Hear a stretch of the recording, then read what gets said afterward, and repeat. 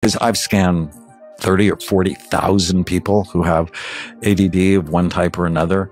It's not one thing. Early on, I'm like, oh, it's 7 different things. The 7 types. Type 1 is the classic. It's what most people think of ADHD.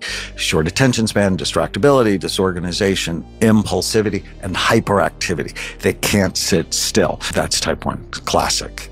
Type 2 is inattentive ADD.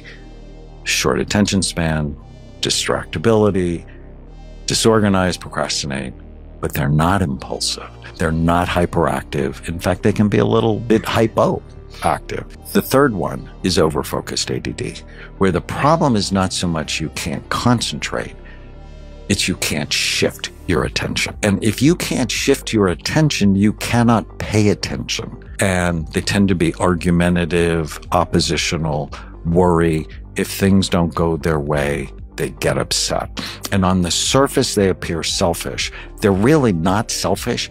They're just not flexible. Type 4 is called limbic ADD. It's where their emotional brain is too busy. And it's sort of like ADD plus mild depression. And the glass is always half empty for them. Type 5, which I think is such an interesting one, is temporal lobe ADD. They have problems in one or both of their temporal lobes, often goes with learning problems, but mood instability, irritability, temper problems. One of my first great cases was Chris, and this time he took a pencil and put it in the neck of one of his classmates. Stimulants made him hallucinate, all the other medicines, and I'm like, I'm scanning you.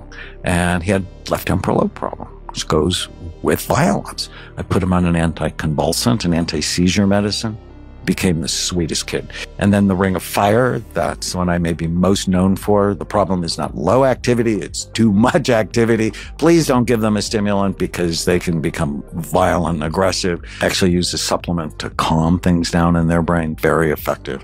And then the last one's anxious ADD, where they're really anxious. And so they tend to be early to things, but disorganized, distracted, so on. So knowing the type, yes. And that's why Ritalin has a bad reputation.